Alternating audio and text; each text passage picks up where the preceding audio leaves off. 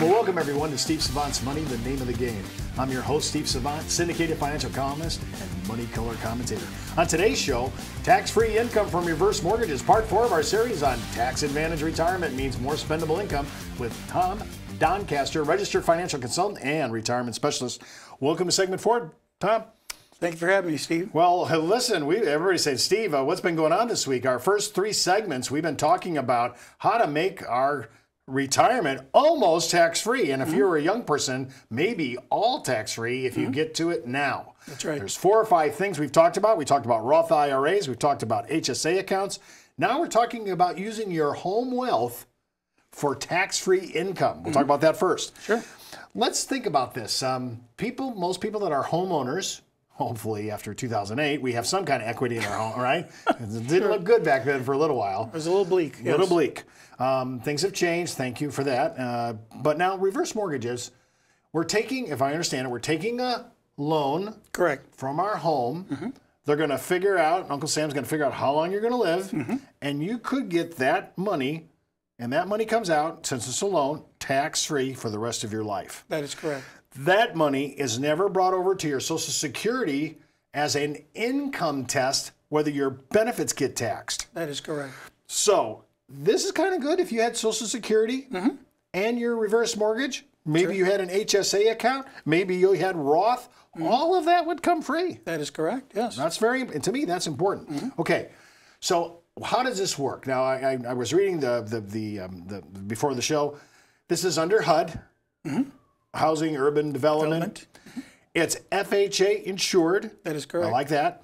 And the program itself is called Home Equity Conversion Mortgage Program, HECM, as they call it. And everybody always asks me, what the heck is HECM? Well, that's what it is. Yeah, it's almost like a hiccup, huh? That's right. Now, listen, most people have been kind of hip to this. We've been on the radio now and television on reverse mortgages now for about a decade.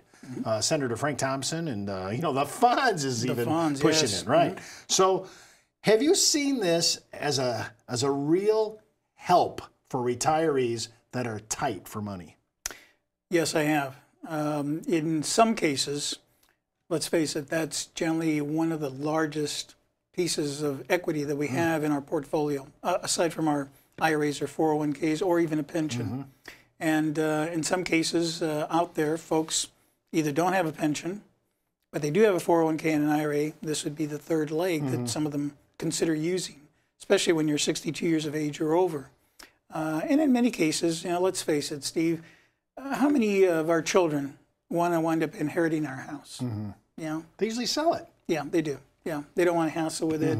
And in some cases, it's going to need some repairs, and they would prefer a much more up-to-date, modern home. And, some of us don't do the modern upgrades as we probably should. But either case, that is definitely another option to at least bring up, put on the table, and let the client decide whether or not that makes good sense to do. I think in 50% of the time it does. It does. In fact, actually, when you think about the 3 programs for seniors, you have, of course, Social Security, America's retirement plan. Right. Then you have Medicare, your medical plan. That's right. And now you have this home wealth kind of program under HECM, Home Equity Conversion Program, also for seniors. You got to be 62. Correct. Got to live in the house, got to be your prime residence. And you really, basically, I tell people, even though you could maybe get out, I would say you got to die in the home. Just if you want to make everything work perfect. Sure. Now, reverse mortgage, I'm thinking tax-free. There's not so many things tax-free. I mean, I'm thinking even municipal bonds, which may be tax-free, could potentially trigger the AMT. That is correct. It will. Yeah. So people sometimes say, well, I'm doing the munis for that. Well, maybe not. But municipal bond, tax-free municipal bond, even if you're not paying the AMT, still goes over to your Social Security. That is part of the calculation that they're using. It can cause you taxation. Sure. Yep. But this, no. Nope. Okay, so if I take a loan out, it's guaranteed. Now, unlike other loans I've had on my equity, the normal equity loan makes me pay the interest every year. That is correct, yes. And I got to settle up at the end of the 10th year. I may have to pay it off. That is correct. What happens if my value drops below my equity? Because I might have to get a call on my note, and I might have to satisfy this. That's right. You might not this. Probably have to fall on your knees and pray that somebody, Okay, so on my reverse mortgage, I don't have no interest that I have to pay. Nope. I don't have to settle the account. I can be receiving the reverse mortgage even if the market value goes down. That is correct. Yeah. Yes. See, to me, this is a huge issue to explore. If you're a senior, And many seniors, remember, they say, Steve, my retirement's tight. It's tight. I'm living check to check. We got to watch what we spend.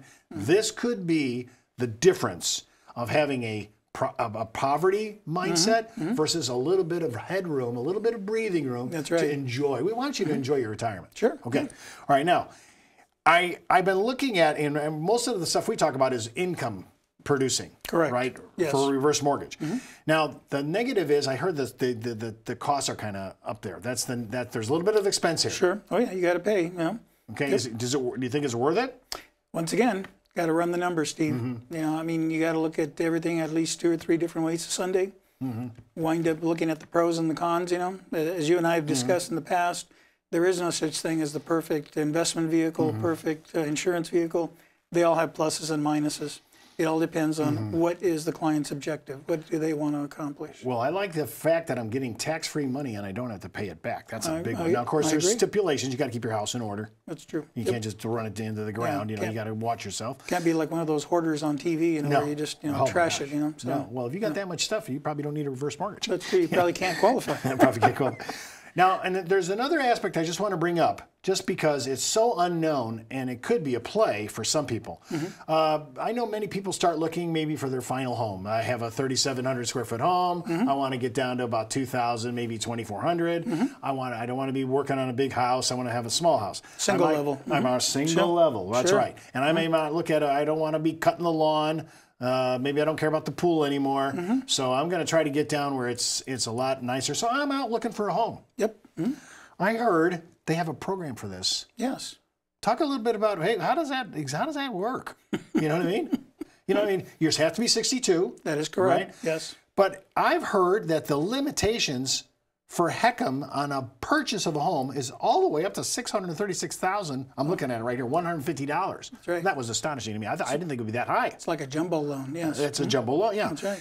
If you were 62, you may only have to put half the money down. I know it's a lot still, cash, but you could own a 636 home for 300 grand, and you don't. Is it my understanding? You don't have a mortgage payment. That is correct. You have a mortgage. That's right. You just don't have a payment. That is correct. Yes. Now, do you still have to pay your property tax? Yes, you do. How about the house insurance? Also. Okay, yes. so you still got to do that. That's true. All right. So a normal person that's coming out maybe with $250,000 and they're 62 might be able to get a home for $525,000, $540,000. Sure. They want to live in something that's really nice and posh, you know, and comfortable before they check out. Sure. Right. Yeah, why not? If you don't see the value of home equity, and a lot, again, like you said, most beneficiaries, your children and grandchildren, you know, they're really not into your home, you know. Yep. Happy to visit you there, but you know, the equity position, this could be a play because you could either take it income-wise or you could also buy a home. That's correct. Here's the other shocker. You could actually get an equity line of credit. Let's say you don't care. I don't need the income. Yes. I'm in the house of my dreams. I don't need that. But I might need money when I'm later in life for long-term care, assisted home living, visiting angels, whatever. I may need that. This HECM has an appreciating line of credit. Yes, it does. Yes. So, I mean, the regular ones, you know, how does this work? Well, currently they increase, what, about 6% a year? Well, today, that's today's rate, right? Yep. So if you don't use it, it increases. That's right. 6%. That's right. So it's actually, I don't know if I could get 6% anywhere guaranteed. The government's guaranteeing it. I have an appreciating mortgage, 6% every year. That's right. And so when I'm looking at that, if I didn't use that for 10 years, my 200,000 equity line might be worth 350 or 325. That is correct. I mean, that's that's a nice backstop, a financial reserve. If I have to hit that account, do I have to pay it back?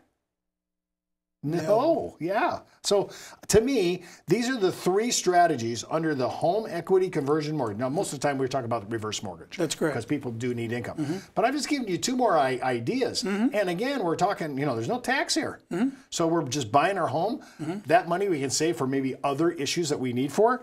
To me, I think this is a huge benefit for seniors. And it's a great tax play. And the last thing I want to bring about this is, remember, you have to look and see if you're suitable. Yes. You have to have full disclosure, and think about this.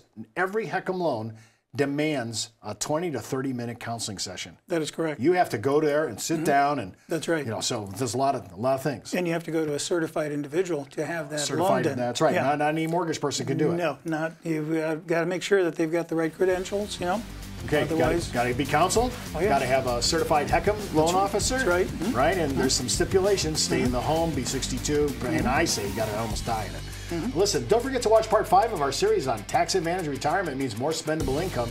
We're talking about tax-free, cash value life insurance. And keep in mind, before moving forward with any of the ideas on our show, always check with your tax consultant, legal counsel, or financial advisor.